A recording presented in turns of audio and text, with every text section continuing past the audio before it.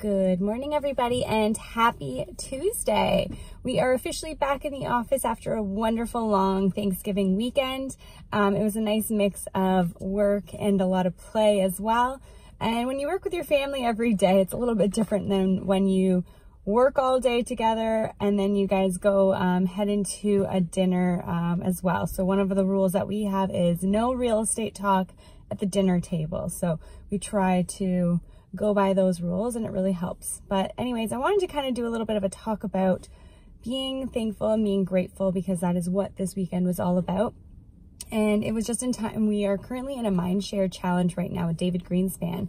And one of the things that he's been getting us to do is to write down something that we are grateful every night before we go to bed. So that has been something that I've been practicing a lot lately, and it has made a world of difference. Every night, I am a big writer. I do write a lot of handwritten cards to people that I really appreciate, and that's just been something that's been part of my life. I'm much better at writing down my feelings and my appreciation for people. So if you have received a note from me, just know that that is my way of showing how much I appreciate you and how grateful I am for you in my life. And yeah, this week I've been practicing on just writing it down for myself to kind of review every night and just to be grateful for everything that I have. Family, friends, my marriage, business, my clients like you guys, and just everything that I have that is so wonderful in this life. And I really did take it in this weekend to truly appreciate what I do have, and it's given me a new perspective on life. And yeah, so I'm ready to take on this week with a whole new perspective and get this week 2 of the Mindshare Challenge started. But anyways, I'm gonna go head into the office and catch up with my sisters, and we'll see you guys soon. Doing 1 York, and of course now, the landmark Queen Portland Center.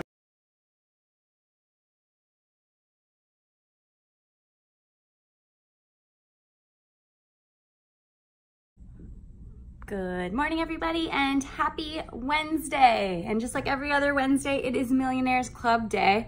But not only that, it is Millionaires Accountability Club Day. So what that means is we have set up an 8-week program for all of our agents to be held accountable, keep motivated, and just collaborate with a bunch of other like-minded agents in the office. So today is our 2nd week of submitting our numbers just to see what everyone's been up to this week. And yeah, so I'm gonna go head on in with the crew and see what they've been doing, and hopefully we've been crushing this week. And then after that, we'll be giving them some homework to focus on for week 3. And yeah, if you're interested in hearing more about our Millionaires Accountability Club, feel free to reach out to us and I'd be happy to share. It's been a great success, and so far our agents are doing very well, and we're really impressed with the results. So we'll catch up with you guys soon. See you later.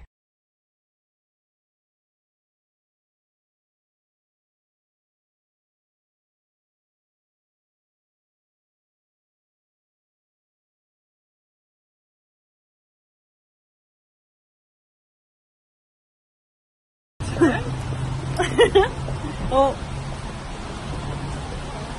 walking to lunch. Hello, we just met with Katelyn, the amazing sell to design Designer, office designer. Office designer. We're looking for ideas to put the final touches on our office. So let us know what you think if you have any ideas for us. Mr. Boss's office. What would you do with this space? So boring. And then what would you do with this space? And this space. What should we do? Oh, the last final touches of the Percy Fulton office renovation. I'm meeting with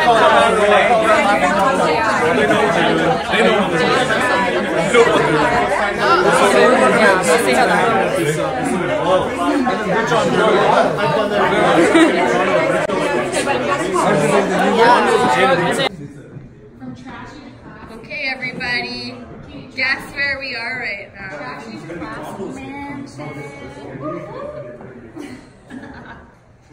We stand right there. Literally right here. That was my spot.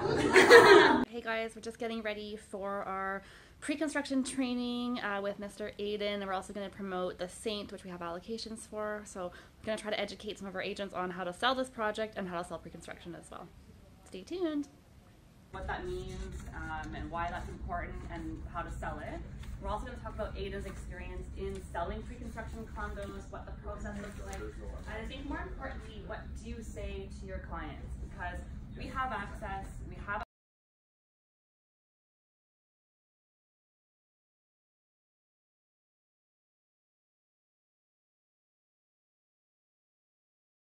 Let's take a look at the two most important subway expansions in the last 40 years. In 2002, the Shepherd Line opened, connecting young... Good morning, everybody, and happy Saturday. I'm just getting my day started. I am here in East York, Toronto, and for those of you that know me, know that I love this area. I'm going to be taking out 2 sets of our buyer clients today, both for buyer visits. So what that means is they have already purchased homes. One is in East York, and then I'll be headed over to Leslieville, but they have already purchased their homes. And so for those of you that don't know, when you purchase a home, typically you usually get about 2 visits before you actually get the keys to the house. So for our East York clients, we already did our first buyer visit, and now we're going to be doing our second buyer visit because it closes next week. And what that entails is we're going to be testing out all the appliances, all the plumbing, electrical, and just doing a quick check just to make sure that everything is in working order so that when they do get the keys, everything is working. And if they're not working, then we have enough time to give the sellers to fix anything that needs to be fixed. So we're going to go take a look inside, and we'll catch up with you soon.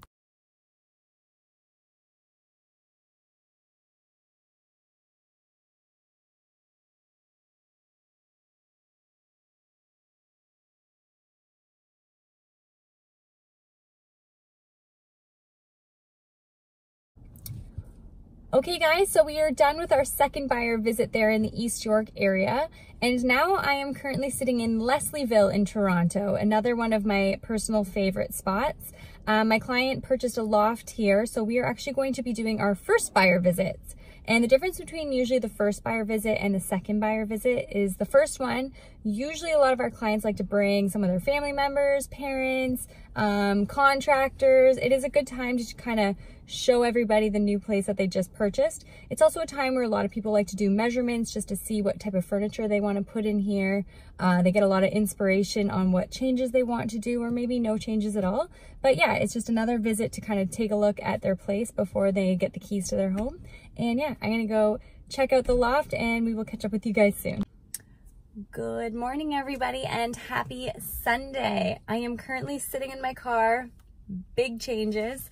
I'm about to head into a condo that my client purchased here in Toronto. It is their first buyer visit, just like what we were doing yesterday. So we're bringing in the fam. We're going to show off what we purchased and do a couple measurements, and then we will head on to the rest of our day. So I'm going to go check in with my clients, and maybe I'll take you guys for a little bit of a tour of his condo purchase. Talk to you guys soon.